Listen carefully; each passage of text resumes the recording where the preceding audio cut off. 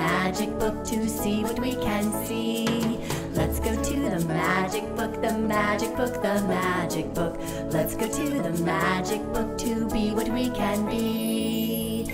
Jump into the pages, come to magic lands. Jump into the pages, everyone hold hands. Dinosaurs and princesses, snakes and butterflies. There is a character of every shape and size. Storylady will tell you a tale of every kind, starting with the words of once upon a time. Let's go to the magic book, the magic book, the magic book. Let's go to the magic book to see what we can see. Let's go to the magic book, the magic book, the magic book. Let's go to the magic book to be what we can be.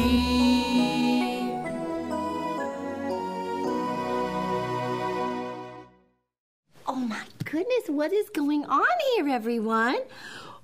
Well, Professor Stripes is just saying, I'm sorry. Oh, Professor Stripes, that's wonderful. That's a very hard word to say.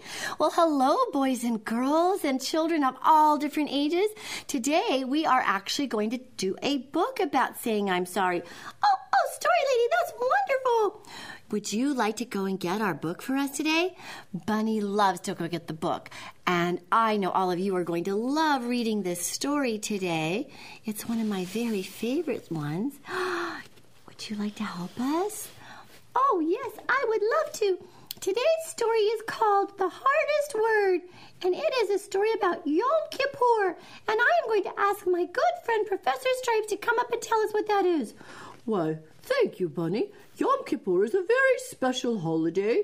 It is a holiday where we are given the opportunity to say, I'm sorry, and start the new year all fresh. Oh, that was a wonderful explanation, Professor Stripes. Now, Bunny, would you like to go to your story listening place? Yep. And what about you, Professor Stripes? But before we get started with that, how about we all do our favorite magic word to start a story? Once upon a time. Okay, so Bunny's going to hop into his basket, hop, hop, hop, and go right by Donald the Dragon. Don't push him over. You're going to have to say you're sorry. And Professor Stripes, are you ready to go back over here? Oh, wonderful. I'm going to put the book right here so we can get ready to read our story. And Professor Stripes is going to go into his brand new story listening place so that we can get ready to read our wonderful book called The Hardest Words, a Yom Kippur Story, and it is written by Jacqueline Jules and illustrated by Catherine Janice Kahn. And it is about one of my very favorite characters, the Ziz. And here is the Z, because Ziz starts with a Z. The Ziz was a huge bird, and when he spread his big wings, sometimes it was so big that he would block the sun. And every time that he would fly over a town and his wings would block the sun, all of the children would stop playing, and they would think that the rain was coming. Oh, and that made the Ziz feel very, very sorry, because he did not want to ruin their playtime. So the Ziz started flying up in the night sky when no one would notice that he would cover up the sun. And he flew and flew and flew all around until one night the Ziz was so big that he knocked a star to the ground. Sizzle, snap, bang. The star fell out of the sky and down to the earth, where it made a large hole in the ground. Oh no! The next morning when the Ziz saw the big hole, he was worried. What can I do? What can I do to cover the hole? He thought and he thought about it for a while, and then the Ziz came up with a wonderful idea. He stretched out his beautiful huge wings and he went back up to the sky. This time he knocked down a cloud. There we go. The cloud was full of rain and it filled that big dark hole full of lovely fresh water. Now the big hole was a beautiful lovely pond, perfect for swimming and playing. Well, all of the children came, and every time they came, they would laugh and play on the sunny days. That mistake is all fixed, said the Ziz. Well, one day, however, the Ziz made a mistake that he couldn't fix. He was flying around the forest. It was about a week before Yom Kippur, and he was flying so fast, and he wasn't watching where he was going, and so he knocked over a tree, and then that tree knocked over another tree, and then that tree knocked over another tree, and then those trees went smash, squash. Oops. Oh no. The Ziz covered his eyes with his big wings. Not the vegetable garden. It belongs to the children. The Ziz screamed and he uncovered his eyes and then he looked at the damage. Oh no, the tomatoes, the corn, the pumpkins, the beets, the squash, the carrots. All of the vegetables that the children had planted were smashed into bits. The Ziz felt very, very bad. I can't knock down a cloud to fix this, the Ziz thought. The Ziz flew home, and he sat in his own garden to think about what he could do to fix it. Well, every year he harvested fruits and vegetables from his garden. And he thought about the children. What were they going to harvest this year? How could he fix this problem? What were the children going to do? Well, the Ziz spread out his wings, and he flew off to have a chat with God. The Ziz had a very special place where he liked to talk to God. It was called Mount Sinai. And he sat on Mount Sinai, and he waited. He waited to talk to God.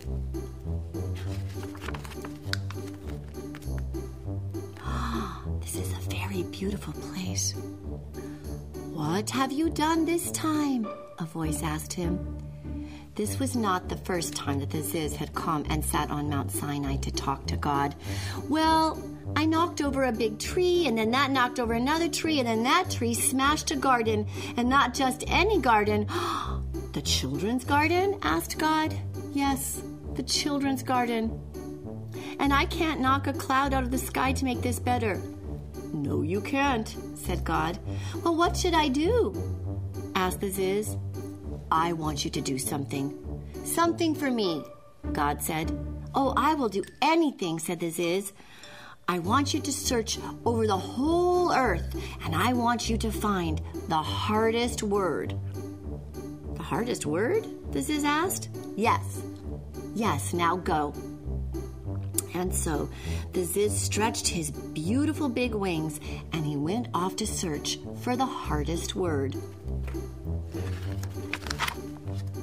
He flew over mountains, he flew over trees, he flew over valleys, and he flew over seas. Flip, flap, I'm the biggest bird. Flip, flap, I'm looking for the hardest word. Well, after searching for a whole day, the Ziz stopped to rest at the edge of a forest, and there was a little house. And he heard a mother telling her little child to go to bed. I don't want to go to bed, said the little boy to the mother. Well, you must go to bed, the mother said. Well, I'm not tired, said the child. Good night, said the mother. And she closed the door and blew him a kiss. Well, the Ziz thought, that must be the hardest word. Good night. And so the Ziz went on a journey back to Mount Sinai. He said, I found it. I found the hardest word. The hardest word is good night. No, that is not the hardest word. It is a hard word for children when they have to go to bed. But it is not the hardest word. Now, I need you to go back out and find the hardest word. And so the Ziz stretched his great big wings, and maybe you could say this with me.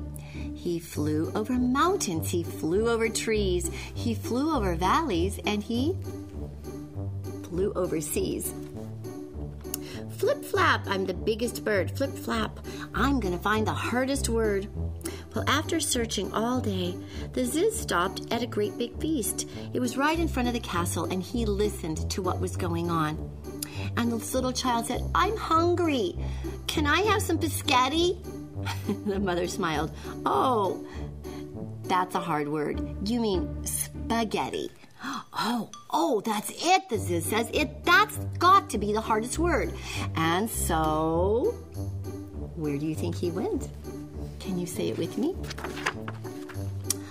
He flew over mountains, he flew over seas, he flew over valleys, he flew over trees. He spread his great big wings and he flew back up to Mount Sinai, and he planted his bird feet on the mountain, and he placed his purple feathers into heaven, and he says, I know the hardest word now.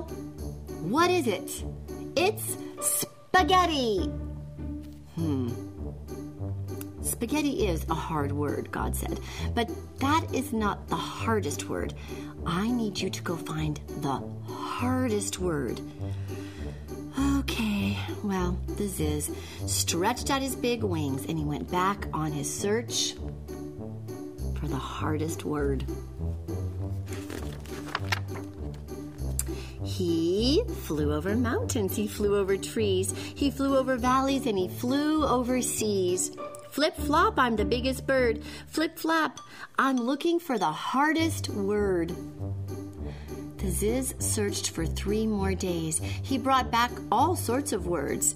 Something like rock and Rumpelstiltskin and rhinoceros and ridiculous. All sorts of words that were very, very hard to say. But they were not the hardest word. He tried everything. He tried ridiculous and rhinoceros and elephant and conscience and plant and pinnacle and ghost and wrong and lost and naughty. So many words. And finally, he had run out of words. In the evening of Yom Kippur, the Ziz went back to Mount Sinai. He was tired. And God said, what word did you bring me this time? And the Ziz just looked sad and he hung his head down. No word. No word? No, the Ziz said sadly. I have come to say I'm sorry. I can't find the hardest word. You can't?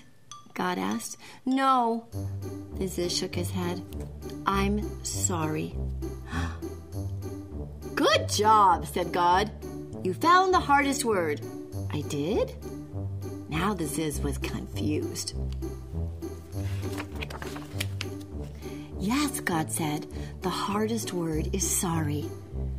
Well, all the words that you brought me were hard to say. Saying I'm sorry is the hardest word to say.